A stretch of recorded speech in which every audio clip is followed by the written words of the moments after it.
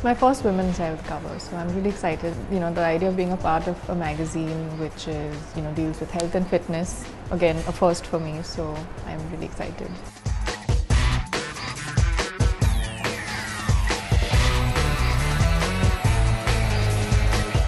Being fit for sure, that's what we're talking about today. And, being yourself, being true to who you are, I think. Those are the two things that I think indirectly, even though they're not like directly beauty related, it kind of reflects.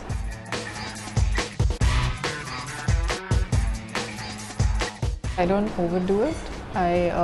Especially on an everyday basis when I'm not working. I only use maybe a little, kohl in the eyes and to go out at night, maybe, a little mascara, but I don't use a lot of makeup on a regular basis. I think less is more. So personally, if you ask me, I'd say, keep it toned down, there's no need to overdo anything and shout out for attention.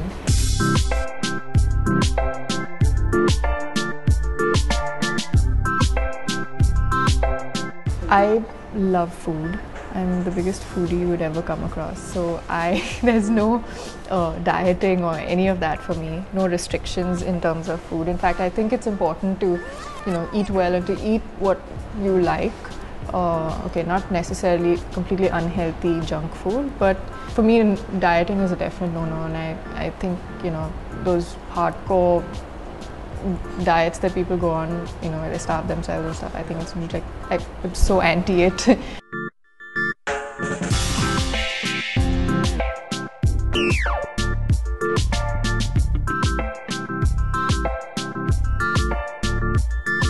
I think it's important to be fit, to be active, some kind of basic form of exercise, even if it's something small or something light, maybe not even hardcore weight training, but just, like even a walk every day or, cardio or whatever.